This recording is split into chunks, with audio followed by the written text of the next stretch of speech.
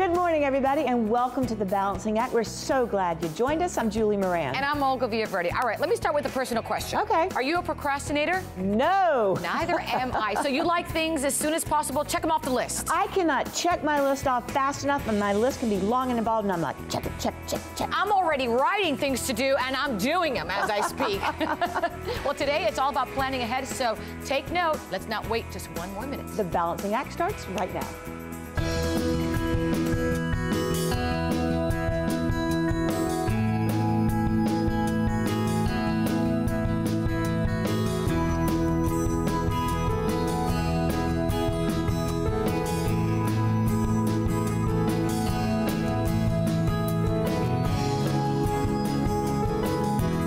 Not long ago, our first guest was quite literally fighting for his life, but he's here today because he's a passionate advocate for kidney disease awareness, and he's hoping his story may be able to possibly help you or your loved one.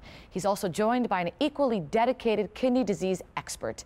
Joining me this morning are David White and Dr. Tushar Bhattacharjee. Good morning, gentlemen. Thank you so much for being here. Good morning. Delighted to be here. Doctor, let me start with you. Let's talk about kidney disease and the magnitude of it today in America.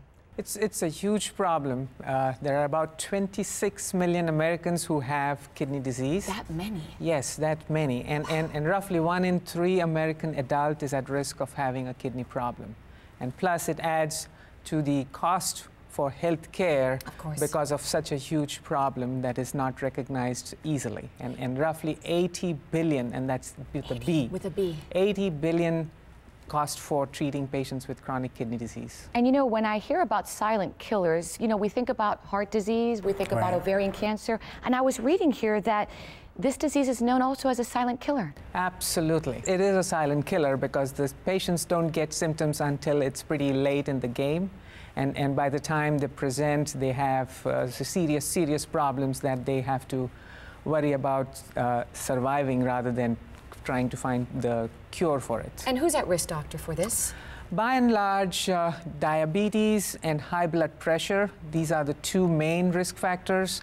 Then there are other additional risk factors like age, anybody over the age of 60, and patients who are obese, patients who have smoking habits, or patients who have bad lifestyle. They are really at risk of developing chronic kidney disease. And David, if I can bring you in, and thank you so much for being here and sharing your story with us. What stage of kidney disease are you at, and how do you manage this illness? I'm currently at stage 3. Stage 3, and that means what?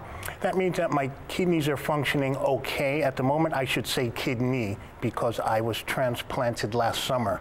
Okay. That means my kidney is functioning okay, but it needs constant monitoring just to make sure that it doesn't get worse, because if it does, I'm in real trouble. There are 5 stages of kidney disease. Stage 5 is the worst. That's called end-stage renal disease or kidney failure. And that's what I was diagnosed with in 2009. Oh my gosh. I had what's called a crash, so I had to go to the hospital. I was in the hospital for 3 weeks. During that time, I actually stopped producing urine, and I had to have surgery to have a catheter placed so I could start dialysis immediately. And would you say, David, that one of the biggest issues and the most important issue is that of dialysis? Well, I think most people with kidney disease would say that the most important issue is staying alive. Staying alive. Dialysis is how most of us do that. There is another option, and that's a kidney transplant. That's the preferred option. And doctor, would you agree that sometimes, like you just said, it's sometimes a little bit too late in the game, and then the situation can get more grave? Yes, absolutely. I mean, patients who don't get diagnosed until the late stage, we call them crash landers. So when they come in, for them, survival becomes a major issue, and getting them back on their feet is more important than trying to get the solution to what can be done to help them out eventually. And the consequences then of that late stage and that late in the game, like you just said, and then the catheter and dialysis for the patient. Yes, when they're that late in the game, the only way to provide dialysis is with the help of a catheter, and then catheter brings in its own set of problems and risks and risk of infection. So, which is important then to note that it's better not to get there and to kind of plan and try to get there before that occurs. Absolutely. I mean, planning and knowing and being aware of what what the problem is more important to get to the ultimate treatment. And that's why we're going to talk a little bit more about that. So stay right there, gentlemen, because when we come back, we're going to learn of a comprehensively better way to manage late-stage kidney disease. And here's a hint. It has to do with avoiding denial, which is so important, and planning ahead. So stay with us.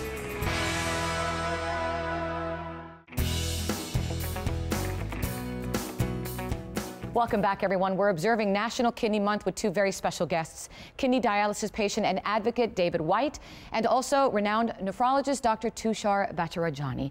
Doctor, let me start with you. Planning, huge, right?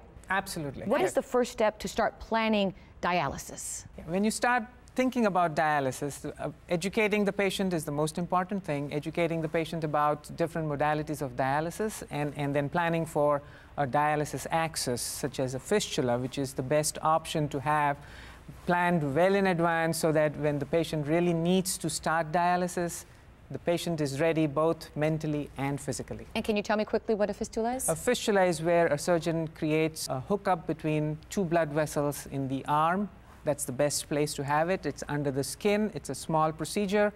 It generally takes about a day's stay in the hospital. And David, in your situation, did you use one? Did you have that option, or were you using a catheter? I was using a catheter because I didn't have a choice. Okay. I didn't have a choice because I didn't know that I had kidney disease because I showed no symptoms. And that's where the key here is to know the symptoms and plan ahead, right, yes, doctor? Being aware of it and follow up regularly with your physicians and follow up with regular blood tests so you know way in advance that you're going to need dialysis and you can have plans put in place. And doctor, are most dialysis patients today using fistulas because of the awareness, if you will? Unfortunately not. I mean, the sad story is that almost 80%, so almost 4 out of 5 patients start dialysis with a catheter. Really? Yes, and that's a disaster because catheter has its own problem. The tip of the catheter is situated in the heart, so if there is an infection, the infection can spread all over the body pretty quickly. As opposed to the option of the fistula, which is more beneficial because? Because it is under the skin, there is no plastic hardware, and it's definitely not directly in connection with the heart. And David, as someone who's been through this now and knows that kind of option, I'm sure it would have made a difference for you. It sure would have. Living with kidney disease and dialysis is hard. Living through it with the catheter is even worse because it's uncomfortable and it can be a mental burden as well. And that's why you're here today sharing your story. And I know you brought me this beautiful green rubber bracelet. I'd like to share with my viewers what it says. It says hope, love, faith. I'm also wearing the pin. I know this means a lot to you. You're very passionate about creating awareness and educating others out there to do what really is the best thing for them. Yes, that's why the pin is green, as I'm dressed in green. And this green is the color for kidney disease awareness. And this is Kidney Disease Awareness Month. And we just want everyone to know that kidney disease is not a death sentence. It is challenging, but I am living proof that you can work with it and have a positive result. Doctor, would you like to chime in? Yes, I echo what David just said, and it is not the end of the world. There are options, and if you are aware of it, we can treat in a much better way and find solutions to get you back on your feet and get you back to doing what you like to do. And doctor, for our viewers out there who'd like more information on kidney disease and what to look out for and options like fistula, where do they go? Well, there are 2 very good websites. One is kidney.org. The other one is aakp.org. And again, you can always ask for help in your doctor's office. There are enough people around who can definitely provide you information in a simple format that you can understand. Thank you for the information. Thank you very much. Appreciate your time. And of course, you can always log on to our website. That's thebalancingact.com. Again, the websites are kidney.org or aakp.org for more information about kidney disease. And remember, National Kidney Awareness Month.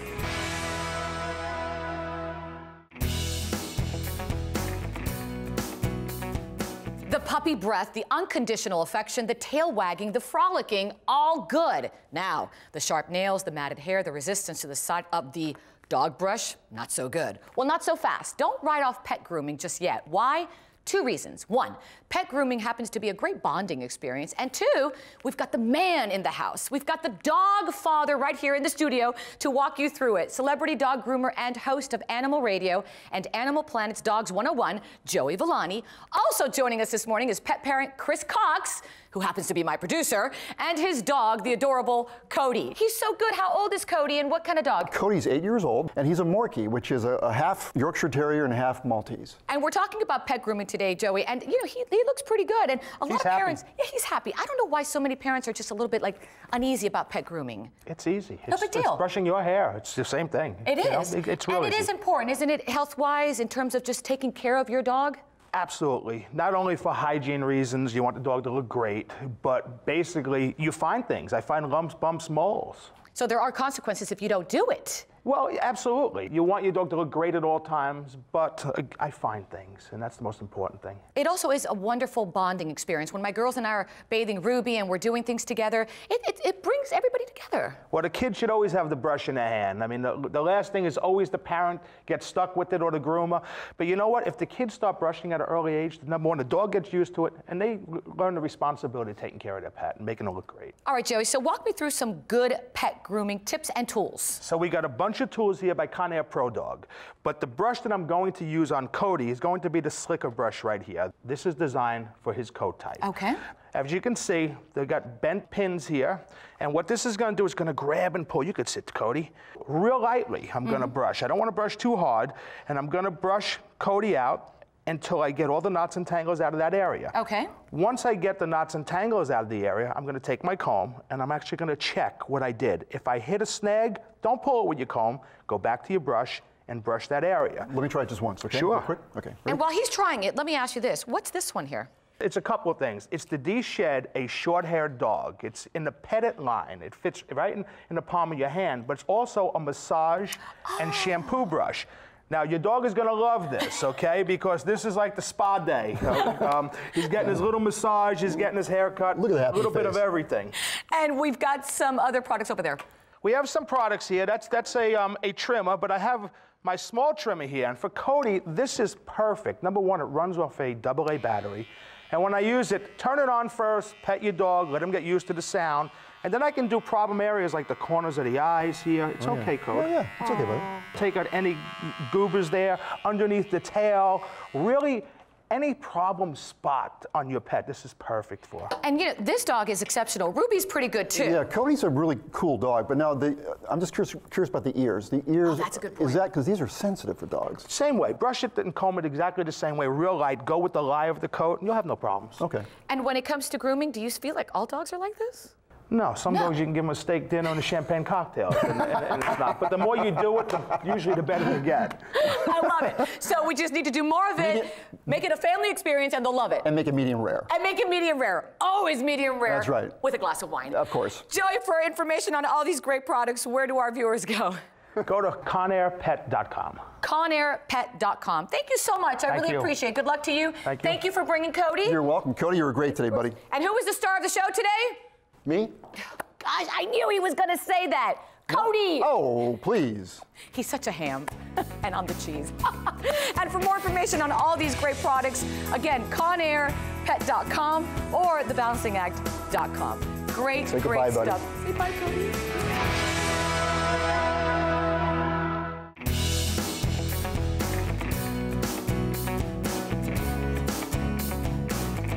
If someone handed you some industrial cleaning supplies, the very last thing you do is ingest that, right? Well, the fact is, many of those very same industrial chemicals found in car antifreeze and engine degreasers are found in various cosmetic and body care items. And listen to this, within literally 60 seconds, they absorb directly into your skin.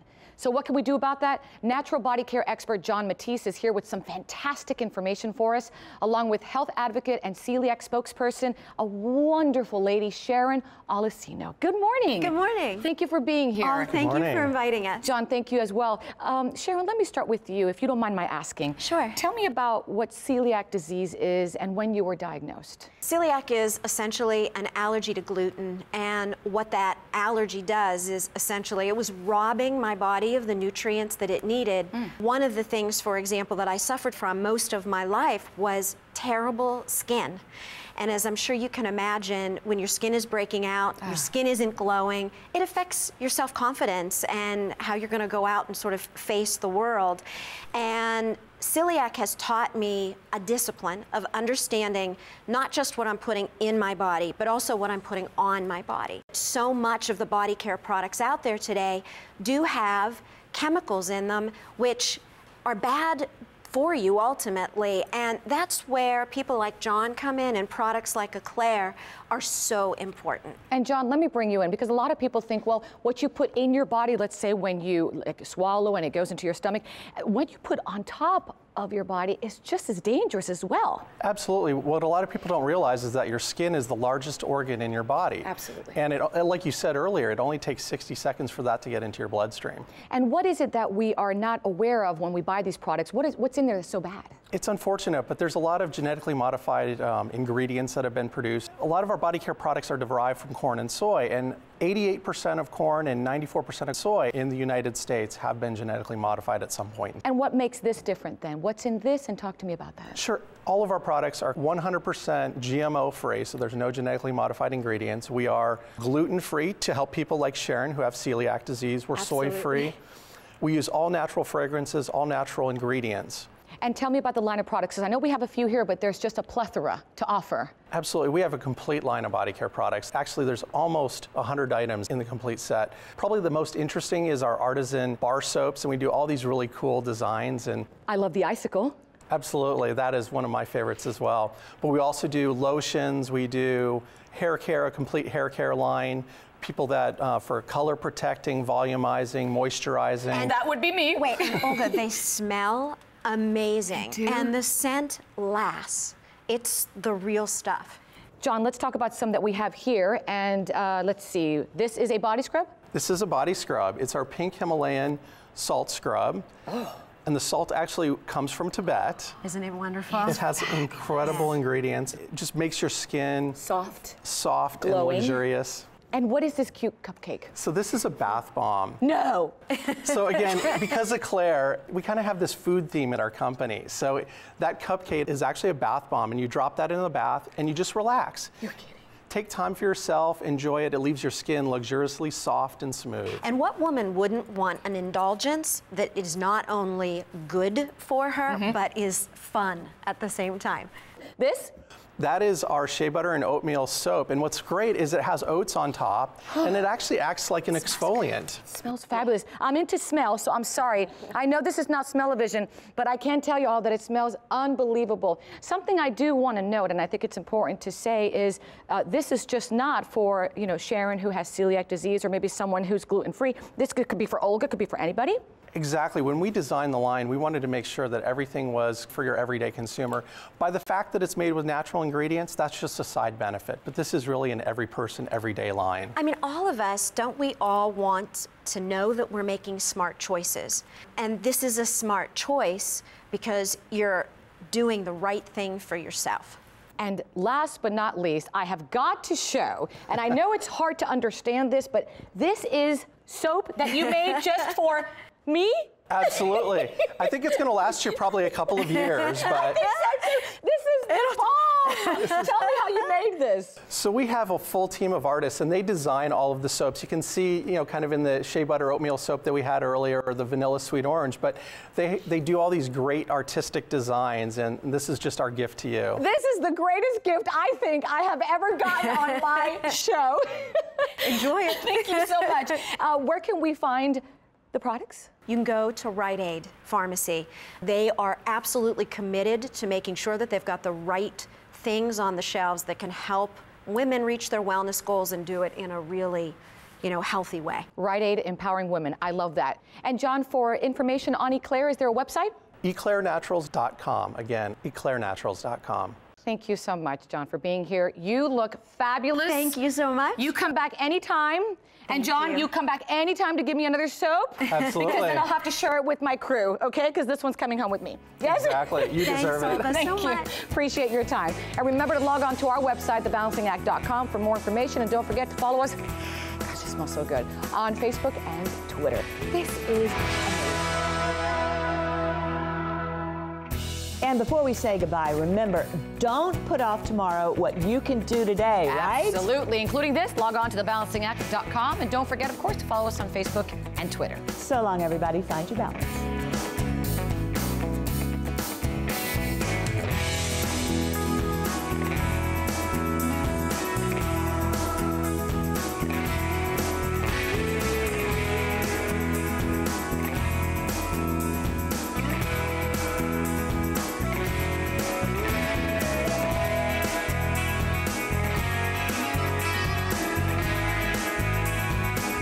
Wardrobe provided by Stage Stores.